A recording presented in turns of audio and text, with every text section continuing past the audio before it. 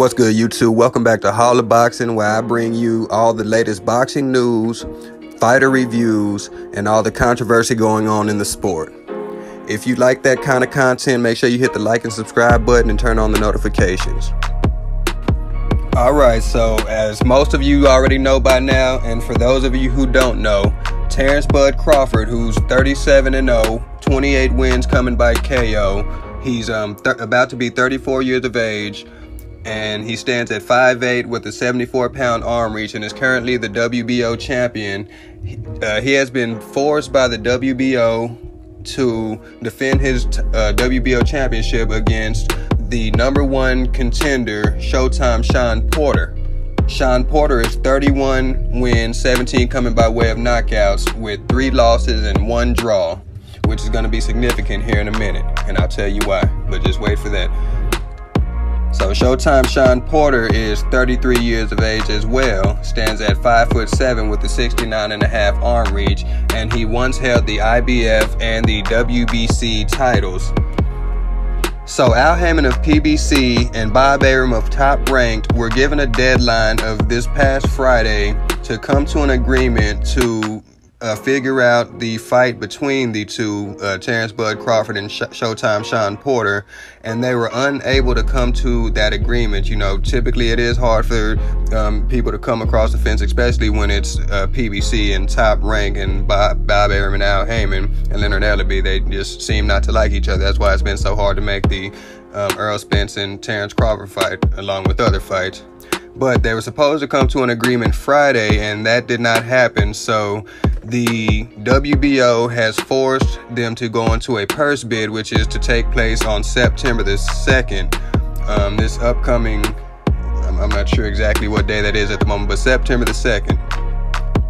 So being that this goes into a purse bid, it opens it up to where any promotional company can come in, such as like a DAZN, such as PBC Triller. You saw this happen recently with the Teofimo Lopez Kambosos fight, where they were unable to come to a decision and it went to a purse bid, and Triller was able to get the win the purse bid. You know, in this situation, I'm not sure if a Triller will be able to come in and win this type of purse bid, because you do have the PBC, and they typically want to keep the money in-house, as well as Al Haymon. They usually don't want to like mix it up, and that's probably why they weren't able to come to this agreement, because they want to keep the money in-house. Whoever puts on the fight wants to keep all of the profit and be able to control, you know, what goes down. So I'll be looking for the PBC to come on strong in this bid, because, you know, it'll be beneficial for them to win it, as it would Al Haymon. I'm sorry, not Al Haymon, he is the PBC, but as it would Bob Arum. As you know, Terence Bud Crawford is signed with Bob Arum and Top Rank, and Showtime Shawn Porter is signed with PBC. So, you know, I'd be looking for both of them to be coming in, making a strong bid on it. But I think, you know, if Bob Arum does make a bid, being that this is Terence Crawford's last fight under that contract, even if Top Rank doesn't win the bid, but they do put in a bid, and Terence Crawford fights under, say, the PBC card, that'll still count as the last fight under that contract with Bob Arum and Top Rank. So if Top Rank does put in a bid, then Terence Crawford's next fight will count as the final fight in that contract. So the reason I say that that's important for the PBC is because if they can go ahead and win this fight and, you know, show them how they can promote Terence Bud Crawford, which I don't believe Al Haymon, I keep saying Al Haymon, I don't believe Bob Arum and Top Rank have properly promoted Terence Crawford to be the level of fighter he is. We've only really gotten to see an eye test from him, because they haven't been putting him up against the top caliber guys, and they just aren't promoting him that good. I don't know what it is. It's the same thing. I've mentioned this in prior videos. It's the same thing they did to Floyd Mayweather.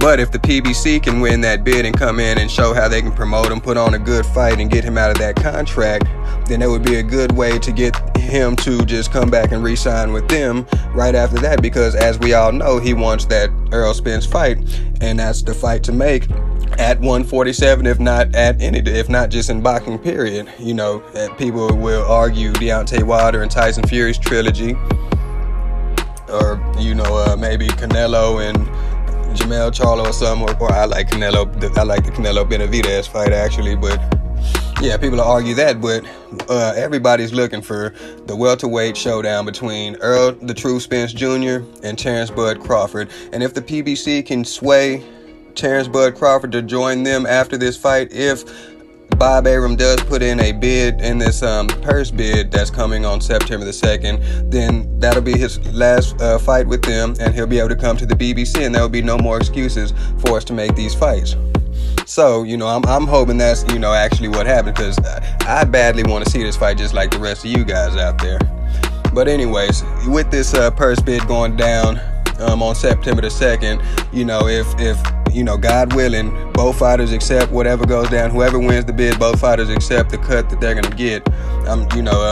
Terence Crawford is supposed to get 60%, and Showtime Shawn Porter gets the other 40%. So as long as they both accept that, then we should get the fight. It's still not set all the way in stone. It's not a guarantee. Shawn Porter has said on his podcast, he has called Terence Bud Crawford out before. He said he reached out to him a few times. He at first, Terence Crawford was saying that, allegedly was saying that they were friends and he didn't want to fight him because he was friend, whoop, whoop, this, that. Then it came out that he said that he had something bigger on his plate, which we all know was Manny Pacquiao before even Earl Spence signed to fight with him, for him, against him, whatever. So that was the fight that he was looking forward to when Showtime Shawn Porter had reached out to him, and he told him that he'd get back to him after that, but he never got back to him. And then Shawn Porter went out and called him out again, and he posted on Instagram telling Shawn Porter that he's testing his patience and just be on standby or whatever. But we never saw the fight still, and now the WBC again has forced the issue, and they're forcing him to fight his mandatory, which is the #1 contender Shawn Porter.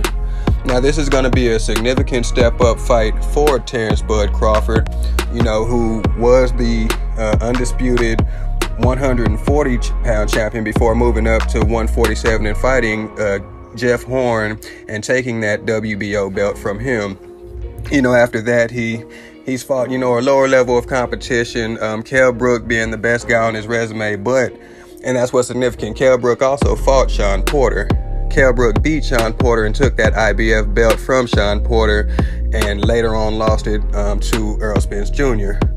But he did beat Shawn Porter, and Shawn Porter just looked like he just could not adjust to the style of Kell Brook. It seemed like, I guess because he was taller than him, a little longer than him, he just outboxed him the whole fight, and Shawn Porter couldn't adjust. But to Shawn Porter's credit, he's gotten a lot better since that time. He adjusts a lot better, and he's more dogged. He just stays, he's a come forward aggressive fighter these days. He's better than he was then.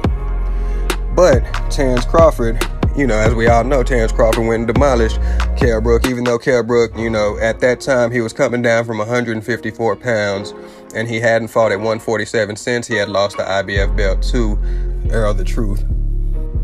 But that being neither here nor there, Terence Bud Crawford came and put on a beautiful performance against Kell Brook. He knocked him out early in the fight, in the mid-rounds, and, went on to retain his WBO belt. And, we haven't seen him in the ring since then. Now, with all of that being said, even though Kell Brook did go on to defeat Shawn Porter and take that IBF belt from him, like I said, Shawn Porter has gotten a lot better since then, and he's a better quality fighter than Kell Brook at that point. Like right now, he's a lot better than Kell Brook in my eyes and in a lot of people's eyes. So, and he most recently he had the WBC belt before Earl Spence took that from him, and that's what got Earl Spence the WBC belt back before his accident. So this fight with Kell Brook is most definitely going to be a step-up fight for him. It's going to really, Terence Crawford has most definitely passed the eye test, take nothing away from him, but, without the upper echelon competition, he just hadn't had that marquee fight that he needs in order to, really show that he really deserves the #2 pound-for-pound spot. So this Shawn Porter fight, Shawn Porter's a dog, hadn't backed down from anybody, has some of the better welterweights, in his time on his resume. Also has Adrian Broner, who came up in weight. But yeah, Shawn Porter is this marquee fight that he needs. Everybody's been telling him that he needs to fight one of the top 3 guys. You know, Errol Spence has already fought a Mikey Garcia. He's not in at 147, but he's fought a Danny Garcia, which is one of the top guys in the welterweight division. He's fought Lamont Peterson, which was a former champion, a good step-up fight for him. And he's fought Shawn Porter, which is considered one of the top 3 or 4 guys in the division. So now that we got this fight here, looking like it's coming to fruition, hopefully it does. Hopefully nothing derails the fight from happening, because this is going to be a great one. If we can finally get to see Terence Crawford versus Shawn Porter fight, and Terence Crawford gets that marquee win that he's so badly been needing, then, you know, it'll be more of a conversation for the argument of, you know, who deserves what split in the Errol Spence fight versus Terence Crawford, or who gets what, you know, even though Errol Spence still has 2 belts to Terence Crawford's 1. And now, if another thing that could go down, if Terence Crawford does come to the PBC, is he might even get a fight with Ugas prior to the Errol Spence fight and be able to capture that WBA belt that Yordenis Ugas just beat Pacquiao to retain, or to really show that he is the true champion. But he might get a shot at that, and it'll be a true 50-50 split. They'll both have 2 belts. It'll be two men fighting for all 4 of their belts. 2 of them hold 2 belts, however you want to put it. You know what I'm trying to say. That'll be the best thing to get a 50-50 fight out of it. So if that happens, then that'll be great. I want to see the fight. You know what I'm saying? I believe, since Errol Spence has done most of the work leading up to this point at the welterweight division and has fought in the better caliber fighters, as you even heard Terence Bud Crawford admit, if you go listen to one of my past videos, my last video, then you can see that, and you can also listen to the audio of it. But he admits that Errol Spence has pulled more weight than him. Errol Spence also has more belts than him. So, you know, in my eyes, I just see Errol Spence deserving more of the cut. But again, if he's to go win that belt off of Yordenis Ugas and beat Shawn Porter and come in there with 2 belts, then it's a 50-50 fight, and it just has to be made. And at that point, then, you know, Errol Spence has nothing else to say but 50-50, let's get it on. So anyway, y'all, I hope this comes, I most definitely hope this comes to fruition. I hope, you know, it does. Shawn Porter kind of backed off from his initial statement of saying he's calling out Terence Crawford, and said he's going to let the business play out. But, you know, I don't think Shawn Porter's running from anything. Hopefully he, you know, whatever they bid on is acceptable for both fighters, and we can get this fight on, because I really want to see Terence Crawford step up. You know, he passed the eye test. He looks real good. Absolutely one of the top guys at the division, top 2. I got Errol Spence as 1 because I've seen what he can do against the top tier guys. And I have Terence Crawford at number 2. But you guys let me know what you think down in the comments. Make sure you hit the like and subscribe button. Turn on notifications. I will be dropping a lot more videos. Again, we got until September the 2nd. We finally gonna get to see if this fight's gonna go down. So yeah, y'all just have a good day. I appreciate y'all watching. Take it easy.